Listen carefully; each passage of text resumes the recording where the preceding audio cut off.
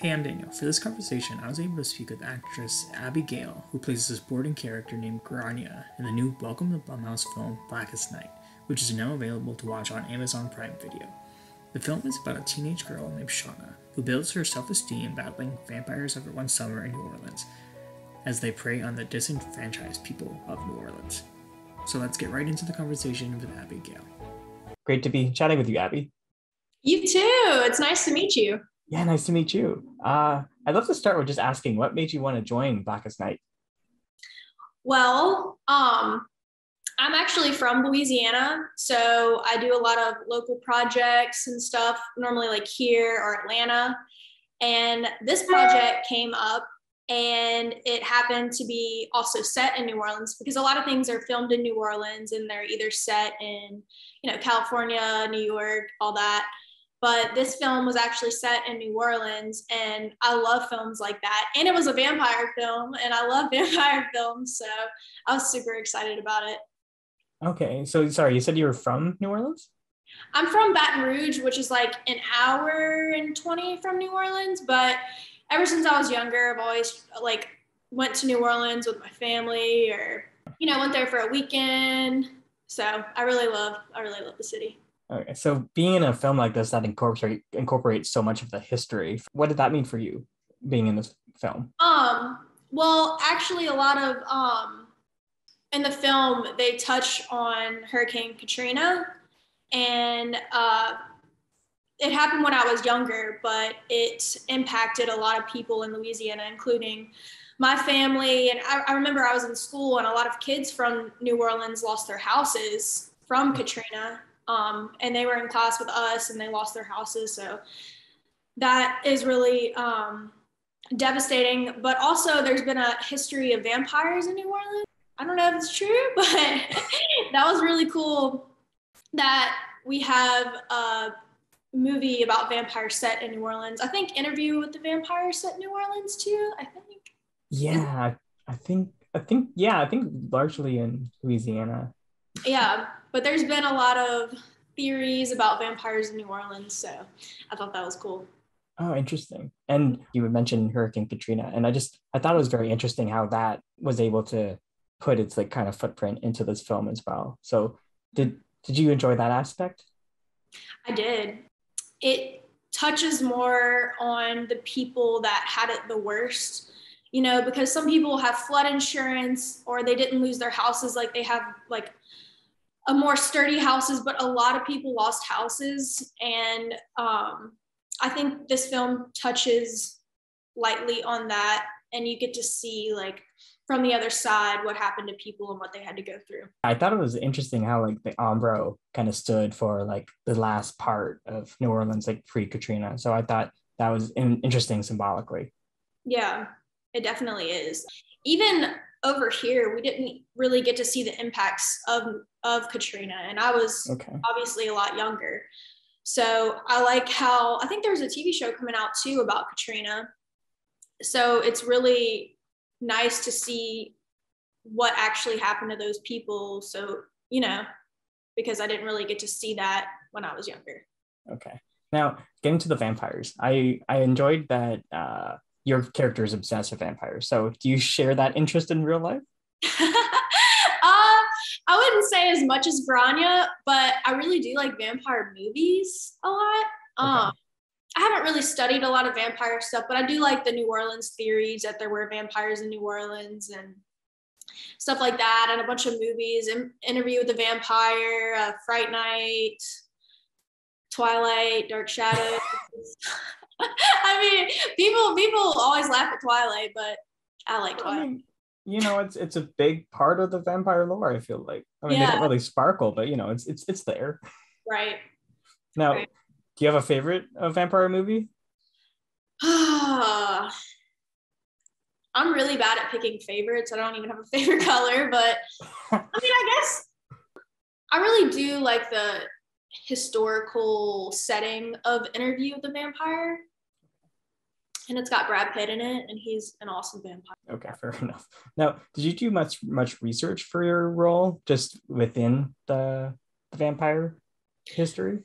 Not really. I think a lot of the vampire movies that I've watched gave me enough insight on how vampires are. You know, each movie has their different perspective on vampires. You know, like Twilight's is totally different than Interview with the Vampire, you know?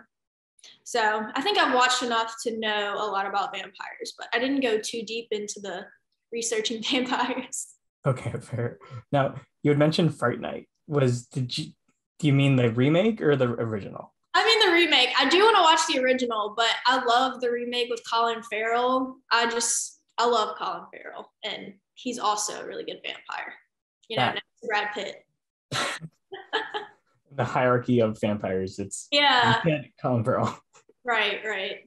I'd be curious if you guys were able, like you and who play Shauna, if you all were able to like create chemistry outside of set, and what was that like? Yeah, well, actually, we started filming before COVID was like a huge thing, and you know, we got to spend a lot of time together on set and didn't have to worry about all these COVID precautions and all that. So we like played games on set and stuff and really got to know each other.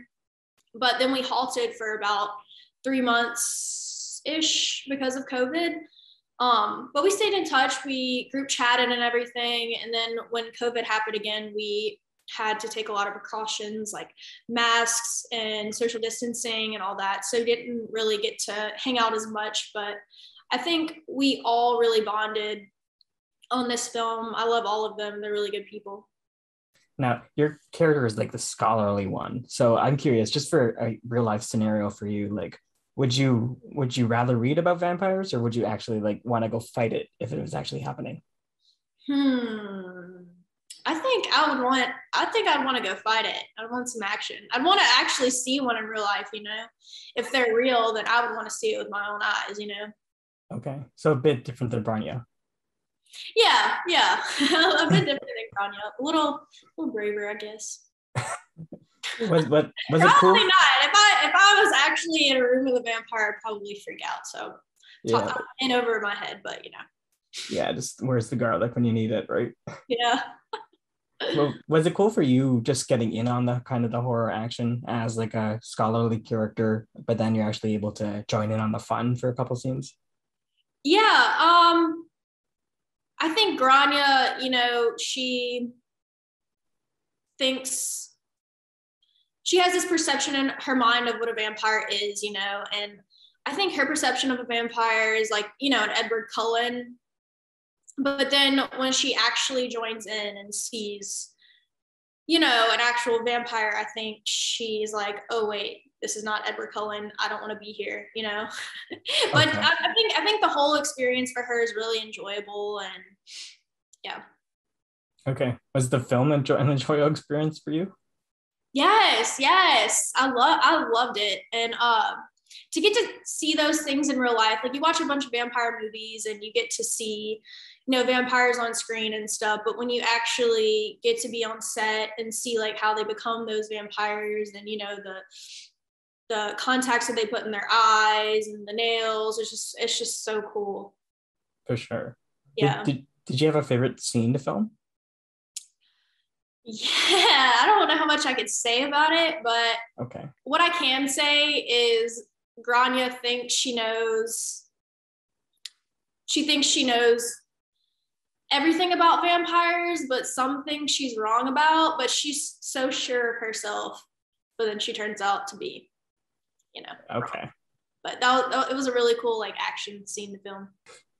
Did you get to spend any time with Keith David? Yes. Actually I didn't get to have like a conversational scene with him, but we were in the same room together, and Keith David has one of the best voices I've ever heard. Yes. His voice is so amazing. Like I wish I could have a voice like that. It's really cool to work with him. You know, he's been in a lot, and he's someone to really look up to. So that was really cool. Awesome. Now, I'm always kind of like interested in like actor processes, just because when Aisha is acting in the other room with the one vampire, and you're kind of left alone in the greater room on the couch, like what's your thought process when you're kind of left alone? Like, Like, do you kind of get into the character's head of like what she's thinking during that scene? Yeah, I think she's absolutely terrified, you know. First of all, she was scared to even be in there. And now her friend has left her, you know, at least she wasn't alone, and now she is alone and she doesn't know what's going on with her. So, you know, what if she's in there and, you know, she could die or whatever, and then I'm alone, you know? So I think Grania is absolutely terrified in that moment. And yeah, she doesn't want to be caught. You know, I think she kind of pretends that she is a vampire. That's like her way of being like, okay, this is what I have to do to survive. Okay. Yeah. I think one of my favorite comedic moments was when, like, your relief when they initially sent you off and you're like, and then you had to turn around and come back in. Yeah. He's like, oh no. And then he's like, no, come back. And I'm like, oh. Like, please no. Yeah, please no. What was it like filming in that mansion? Oh my gosh. That mansion was so beautiful. Like I'm from here, but I've never seen it before. Okay. But looking at it from outside, it's just absolutely huge. And we didn't really get to go too much into it, but it was really cool filming there, you know. Actually should look into the history of that mansion because I actually have it. But yeah, it was beautiful. Now, I'd also love to ask, what does it mean for you being in a film that's in the Welcome to Blumhouse series? I think it would be called. I think it's an honor. I've always really liked Blumhouse movies, you know, Get Out, The Purge, so many. And I wish I got to meet Jason Blum, but I didn't. But it would be really cool to one day meet him. Yeah. Okay, this is just kind of a fun one. There's a throwaway line at the end that Shauna says that you taught her goat yoga. Yeah. What is that? I don't know. When we had the table read, I don't even remember if I remember that. I was watching the movie and I was like, wait, what? But I'm definitely going to look into that and see what that is because I honestly have no idea. I don't know if it involves actual goats or if it's symbolic. I have no idea. Yeah, I guess I could have Googled it too, but yeah, I was maybe that's more of a writer's question. I was like, what? This girl. All right. I think that's my time or almost close to my time, but I'll just end it here. So Abbie Gayle, I said that really weird.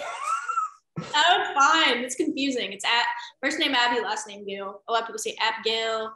Okay. Abbie Gayle for Blackest Night. Thank you so much for chatting with me on the Filmcraziest Show. Thank you. So nice meeting you. Yeah, nice meeting you and enjoy the rest of your interviews.